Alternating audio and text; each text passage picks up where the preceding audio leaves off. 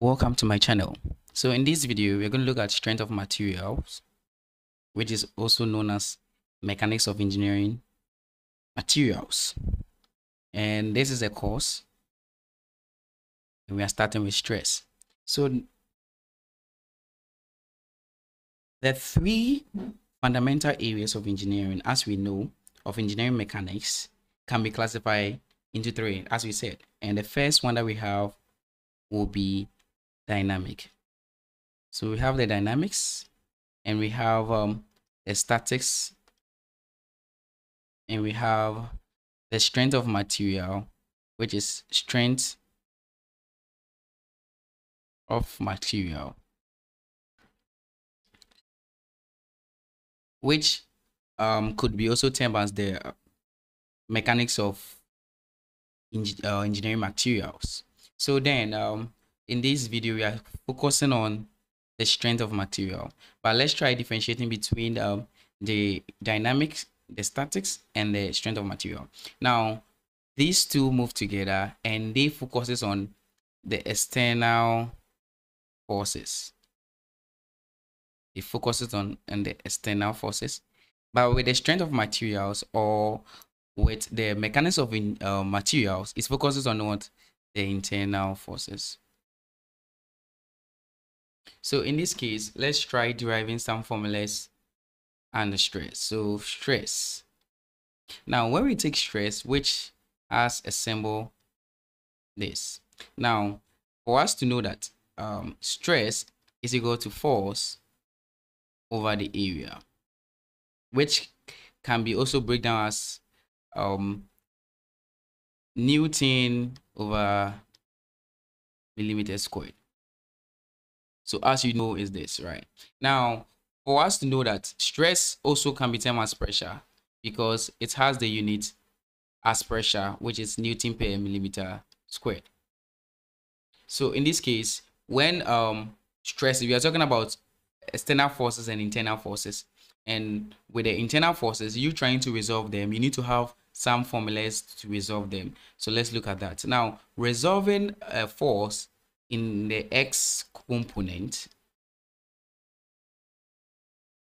we will know that in the x component, let's assume that ax, you're going to have a cos theta, and in the b component, let's see bx, we're going to have b cos theta. Now let's look at the y component. In the y component, we will know that with ay, we are going to have a sine theta, and by, we are going to have b sine theta. Let's take note of this. Now let's move on to one thing called the moment, because in the stresses, we are asked to find the moment about a point. The sum of moments about a point, which is O. Now as you know that for the formula, we know that we are going to sum the forces times their perpendicular distance. So we are going to sum the forces of each by their perpendicular distance to the force. So that is what we should know about it, right? Yes. Now for purpose of understanding, we have question that we are going to take for us to understand. So then let's move on to the question. Now in this question,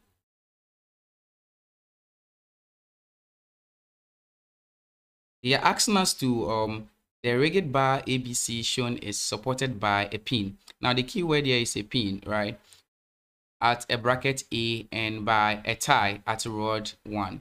The tie rod has a diameter of 5 millimeters, and it is supported by a double shear. So we have another keyword here, a double shear pin connected at B and D. The pin at the bracket is a single shear connection, and with that, all pins are 7 millimeters in diameter. Assume that A, so they gave us our A here, this length to be 600 millimeters, and B to be 300 millimeters, and H, which is this side, to be 450 millimeters, and they gave us our P to be 900 Newton. And our theta, which is this theta, we're going to have it to be 55 degrees. So in this case, for us to get this question, you need to have your free body diagram, which is called the FBD. The free body diagram will help you to find the external stresses or the external forces in the component given, and you can resolve the forces. Right, so it is very advisable whenever they give you a question, you need to sketch the free body diagram. So with this, I have the free body diagram, which is here. So now with the free body diagram, I didn't introduce the figure. So with A, we know that A is, for A, we have it to be 600 millimeters. Our B to be 300 millimeters. Our P is equal to 900 Newton, and our theta is equal to 55 degrees. Well, we have our height, which is from here. We can generate our height from here. This is not sketch drawn. Our height from here is equal to 450 millimeters. So how do we start this? Because for question number 1, they're asking us to find the normal stress in rod A. So we are finding the normal stress in this rod. That is this rod. Now in the rod, with the force exerting on the force, that is the resultant force. The rod has been donated by F1, right? Yes, has been donated by F1, and that is very nice to be with. So now let's try doing something here. So before you start with this, what you must know is that you need to resolve the forces and find the resultant forces of each. So with A, that is, before we start with this, we are going to use equilibrium condition. So for equilibrium, we're using equilibrium, that is equilibrium condition. For equilibrium, using the free body diagram here, now we need to find the reaction forces, right? Let's find the reaction forces. So we need to find AX, AY. This can be results. We need to find these resultant forces. So first, what you must do is that for us to find the resultant forces, I advise you to first find the moment. Now, creating a moment, you create a moment at where there's a lot of forces. So if you can see here, there are two forces acting here. So you are going to create a moment. So find the sum of moment at A. And with that, we are going to have that it will be F1 sine phi. I'm using this phi, and I'll show you something. Then, and the distance to this is, now for us to do that, you need to resolve this in X and Y components. So when resolving this, you know that this will be the Y component and this will be the S component, right? So let's assume that this is Fy and this is Fy and this is what? Fx. So in that case, the F1 that we are using here represent the resultant forces, right? So for this, we have the F1 sine phi. The phi is the angle here. Now, for us to find the angle without using the phi, what you must do is that we have our height. That's why they gave us our height, which is from the C. We have our height here. So we are going to use the trig ratios to find our phi. For our phi, we are going to change it to, for our phi, we are going to change it and now do it with F1 times 36.89 degrees. Then the distance from here, the distance it makes to the A, which we are creating the moment at A, is 600 millimeters. So 600 millimeters. Then we go on, then minus. Now we move in the clockwise direction. This is the anti-clockwise direction, right? We are moving in the anti-clockwise direction, right? So we took our movement to be this. So when you move in this side, the anti-clockwise direction is positive. So we are moving in the anti-clockwise direction. Then we move on. Then since for the P, we are trying to resolve the P. How are you going to move? You are going to move in the what? The clockwise direction to what? A. So in that case, the P becomes negative. So we are going to have bracket open 900 Newton.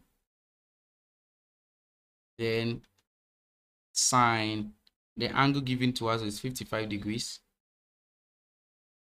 And the distance from P to A, we are going to sum this by this, which is going to give you 900 millimeters, which is equal to 0. So in that case, we can just equate and find our F1 here.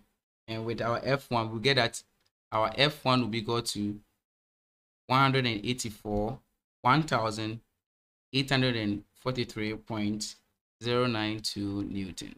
So in that case, when you find it very correctly, that's the answer you should get here. Now we are not done. We should therefore also find, as far as we've gotten our F1, we can find our AY and AX. So with AY, we are going to create the sum of forces. That's sum of forces at what? X direction. So Fx will be equal to, now we know that, let's look at the X direction. This is moving in the X direction. AX is moving in the positive X direction. Fx. Finding the reaction force at X, what you need to do is resolve this. We have two components, Fy. We have our Fy and Fx. And this also can be generated into two. We have Px here, and Py. So what you do is now we are going to break it down. So we are going to get that we have Ax, that one there. Then minus, since this is moving in the negative one, we are going to have F1, which is cos the angle that we find, 36.89 degrees. Then we are going to have that plus, because this also is Px, we are going to get P, which is P is now here is 900, P is 900 Newton. Then cos, bracket open, the angle is 55 degrees. You close it. And what you are going to do is it's equal to 0. So we are going to sum the forces and equate it to 0. And in that case, when you find it, we have our F1 already found, which is 1843.092, and we have our AX. So in that case, we are going to find our AX, and then our AX is going to give us 958.255. So that's how we found our AX. Then in that case, we are going to also find our AY. So also we need our AY, right? So with the AY, we are going to also find the sum of moments. No, we are going to find the sum of forces at Y direction. And that means we are going to have, in this case, the Y is positive, right? So we're going to have our AY. And let's check for this. For this side, Fy is positive, is moving the positive direction. So plus F1 sine 36.89. Then we have another force, which is this force, right? The P. And in this case, the P, this is moving here and this is moving here. So the P, we have another one which is moving in the what? The negative Y direction. So we are going to have minus, right? Minus sign. This is very important. Bracket open, 900 Newton. Then you close the bracket. You're going to have sine 55 degrees. You close the bracket, right? So in that case, when you do this, because we are summing this, this is the sum of forces in the X direction should be equal to 0. We equate it to 0. The sum of forces in Y direction should be equal to 0. We are supposed to equate this to 0 so that we can find our AY. So when you do the substitution, because we have our F1 here, which is 1843.092 Newton, we're going to have that our AY will be equal to negative 368.618 Newton. So what we want for the solution is that we need the F1 for the solution. We need AX, we need our AY, which will help us. Now, what you do now is that after you are done with this, we need to find the resultant of what? AX and AY. So we finding the resultant, we know that for finding resultant forces, right? So resultant forces, which is A bar, will be equal to the square root of AX squared plus AY squared. This is in bracket squared, right? And in that, when you are going to do, we are going to have our square root sign. We have our 958.250 squared plus negative 368.618 squared. So at the end, our resultant force is going to give us 1026.709 Newton. So we have our resultant force for our A. So whenever they give a question like this, what you need to do is that find the resultant force. That's the reaction forces. So, and after you find their resultant. So we have our F1, we have our AX, AY. Now let's come to the question that they're asking us. For question number 1, we are asked to find the normal force say find the normal stress in rod what? In rod 1. Now we are finding the normal stress in rod 1. This is rod 1. So with this rod, it means that this rod represents F1. So for us to find the stress, you know that for A, for A, for A, we know that the normal stress for rod 1 will be equal to the force, which is F1, over the area of the rod. So in that case, we know that the force that we had was 1843.092 Newton all over. The area in this case is that we are going to find the area of the rod, which is pi on 4 bracket open. They gave us the diameter of the rod to be 5 millimeters, right? And at the end, we're going to have our answer to be 93.9 megapascal or 93.9 Newton per millimeter squared, which is for A. So we are done with A. For B, what they are asking us to do for B is that we should find the shear stress in pin B. We finding the shear stress in pin B, for the shear stress, which is shear stress, also be equal to the force F1 over the area of what? Pin B. And in that case, we know that our force that we used was what? 1843.092 Newton. By the area, in that case, when you read the question very well, they are saying that for the pin B is double what? For it is what? Supported by a double shear at what? Pin B. So that means that the area that you're going to get, you are going to multiply it by 2. So that means that you're going to have 2 brackets open, pi on 4, and the diameter given to us was it was given to us as, right, for pin B. So we are going to have 7 millimeters squared, and when you do that correctly, you're going to have 23.9 megapascal, which is B. And for C, they are asking us to find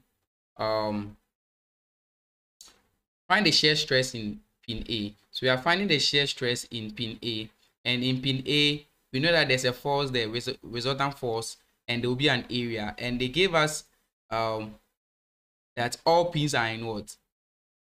Millimeters, right? Yes. So that means that pin B2 has a diameter of what? 7 millimeters. But here they say that the pin at bracket A is a single shear. So that means that whether you're not going to multiply it by 2 since it's a single shear. So what you do now is that for C, shear stress will be equal to, that is the A resultants over the area at pin A. And A resultant, what do you get for A resultant? We have 126.709 Newton all over the area. For that, we have that the area is what?